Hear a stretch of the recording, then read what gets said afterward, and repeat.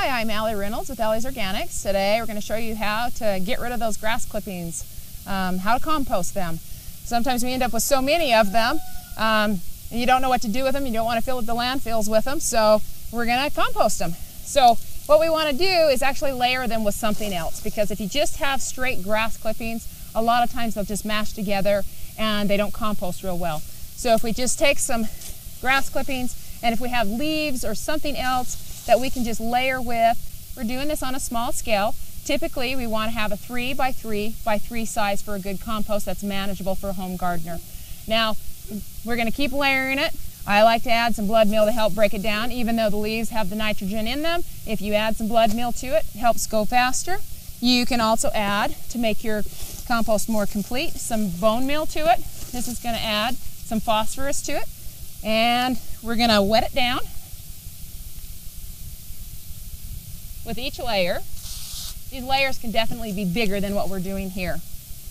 Another layer, some more leaves, and then again some more bone meal and some more blood meal, and wet it down. You could also take all of this and do the same thing within your roller composter.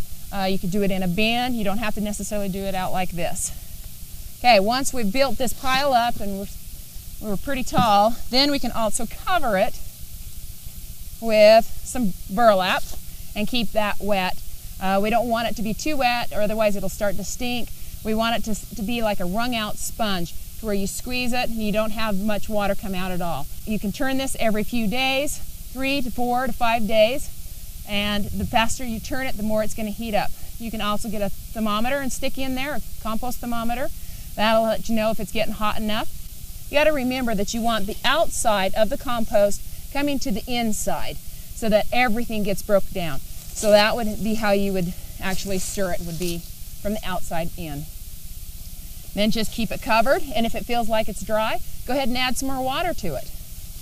If it's too wet and it's starting to get a little stinky, you've added too much water, some things that you could do is just to add some peat moss into it, and that'll help dry it out and take the smell away right away for you. That's pretty easy to do, to compost your grass clippings. That's all there is.